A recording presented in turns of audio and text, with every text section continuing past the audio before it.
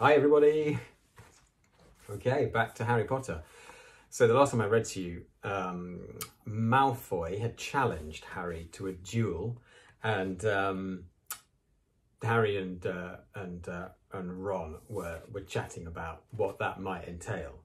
Because Harry obviously never been in a wizard's duel, knows nothing about it. Okay, so I'm just going to read the last paragraph that I read before Easter. Okay. Harry says, "What if I wave my wand and nothing happens?" "Well, just throw it away and punch him on the nose," Ron suggested. "Excuse me?" They both looked up. It was Hermione Granger. "Oh, God, can't a person eat in peace in this place?" said Ron. Hermione just ignored him and spoke to Harry.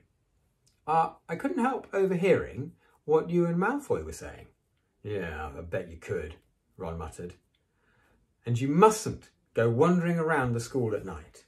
Think of the points you'll lose Gryffindor if you're caught. And you're bound to be. It's really very selfish of you." "Yeah, and it's really none of your business," said Harry. "Goodbye," said Ron. All the same, it wasn't what you'd call the perfect end to the day, Harry thought, as he lay awake much later listening to Dean and Seamus falling asleep. Neville wasn't back from the hospital wing yet. Ron had spent all evening giving him advice such as, "If he tries to curse you, you better dodge it, because I can't remember how to block them." There was a very good chance they were going to get caught by Filch, if you remember he's the Hogwarts caretaker, or Mrs. Norris, which is Filch's cat. And Harry felt he was pushing his luck, breaking another school rule today. On the other hand, Malfoy's sneering face kept looming up out of the darkness. This was his big chance to beat Malfoy face to face. He couldn't miss it. 11:30, Ron muttered at last. "We'd better go." They pulled on their dressing gowns, picked up their wands and crept across the tower room, down the spiral staircase and into the Gryffindor common room. A few embers were still glowing in the fireplace, turning all the armchairs into hunched black shadows. They'd almost reached the portrait hole when a voice spoke from the chair nearest them. "I can't believe you're going to do this, Harry." A lamp flickered on. It was Hermione, wearing a pink dressing gown and a frown. "You," said Ron furiously, "go back to bed." "I almost told your brother," Hermione snapped. "Percy. He's a prefect. He'd put a stop to this." Harry couldn't believe anyone could be so interfering. "Come on," he said to Ron. He pushed open the portrait of the fat lady and climbed through the hole. Hermione wasn't going to give up that easily. She followed Ron through the portrait hole, hissing at them like an angry goose. "Don't you care about Gryffindor? Do you only care about yourselves? I don't want Slytherin to win the House Cup, and you'll lose all the points I got from Professor McGonagall for knowing about switching spells. Oh, go away." "All right, but I warned you. You just remember what I said when you're on the train home tomorrow. You're so..." But what they were, they didn't find out. Hermione had turned to the portrait of the fat lady to get back inside and found herself facing an empty painting. The fat lady had gone on a nighttime visit and Hermione was locked out of Gryffindor Tower. "What am I going to do?" she asked shrilly. "No, that's your problem," said Ron. "Right, we've got to go. We're going to be late." They haven't even reached the end of the corridor when Hermione caught up with them. "I'm coming with you," she said. "You're not." "Do you think I'm going to stand out here and wait for Filch to catch me? If he finds all three of us, I'll tell him the truth, that I was trying to stop you and you can back me up." "Oh, you've got some nerve," said Ron loudly. "Shut up, both of you," said Harry sharply. "I heard something." It was a sort of snuffling. "Mrs. Norris?" breathed Ron, squinting through the dark. It wasn't Mrs. Norris. It was Neville. He was curled up on the floor, fast asleep, but jerked suddenly awake as they crept nearer. "Oh, thank goodness you found me. I've been out here for hours. I couldn't remember the new password to get into bed." "God, keep your voice down, Neville," The password's pig snout, but it won't help you now because the fat lady's gone off somewhere. How's your arm? Said Harry. Oh, it's fine, said Neville, showing them. Madame Pomfrey mended it in about a minute. Well, good. Now, Neville, we've got to be somewhere, so we'll see you later. Don't leave me, said Neville, scrambling to his feet. I don't want to stay here alone. The bloody Baron's been passed twice already. Ron looked at his watch and then glared furiously at Hermione and Neville. If either of you gets caught, I'll never rest until I've learnt that curse of the bogies Quirrell told us about and used it on you. Hermione opened her mouth, perhaps to tell Ron exactly how to use the curse of the bogies, but Harry hissed at her to be quiet and beckoned them all forward. They flitted along corridors, striped with bars of moonlight from the high windows. At every turn, Harry expected to run into Filch or Mrs. Norris, but they were lucky. They sped up a staircase to the third floor and tiptoed towards the trophy room. Malfoy and Crabbe weren't there yet.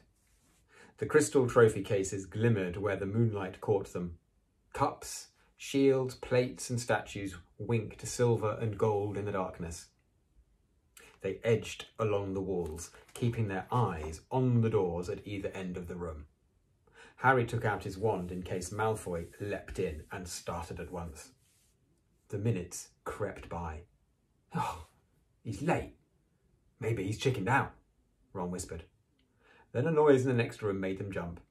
Harry had only just raised his wand when they heard someone speak. And it wasn't Malfoy.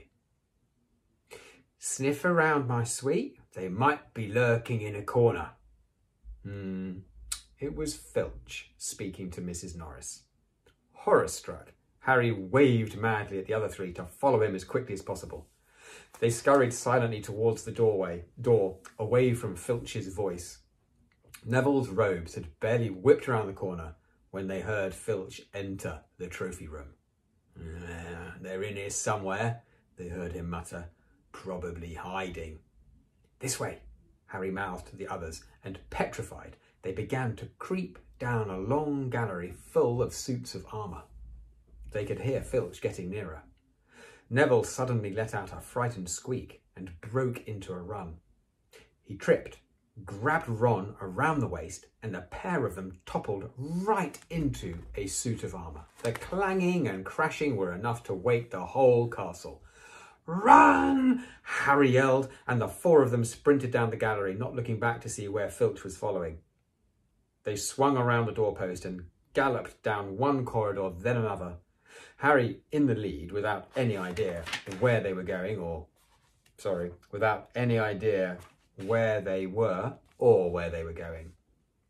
They ripped through a tapestry and found themselves in a hidden passageway, hurtled along it, and came out near their charms classroom, which they knew was miles from the trophy room. Right, I think we've lost them, Harry panted, leaning against the cold wall and wiping his forehead.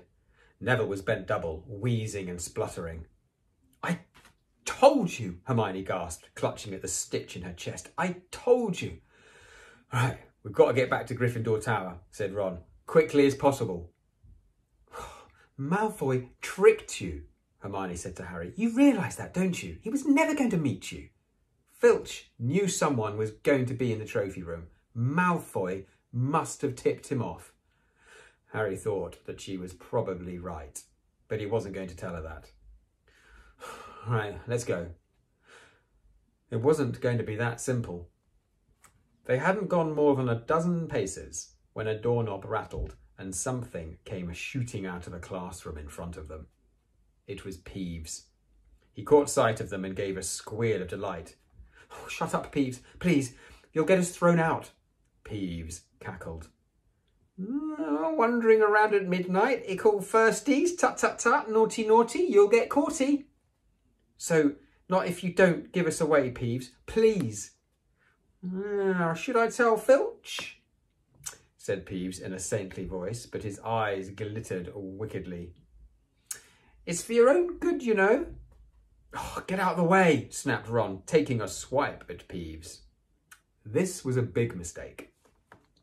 Students, out of bed, Peeves bellowed. "Students out of bed down the charms corridor!" Ducking under Peeves, they ran for their lives right to the end of the corridor, where they slammed into a door, and it was locked. "This is it," Ron moaned as they pushed helplessly at the door. "Oh, we're done for. This is the end." They could hear footsteps, Filch running as fast as he could towards Peeves' shouts. "Oh, move over," Hermione snarled. She grabbed Harry's wand, tapped the lock and whispered, "Allo Amora." The lock clicked and the door swung open. They piled through it, shut it quickly, and pressed their ears against it, listening. Okay, end of part 1.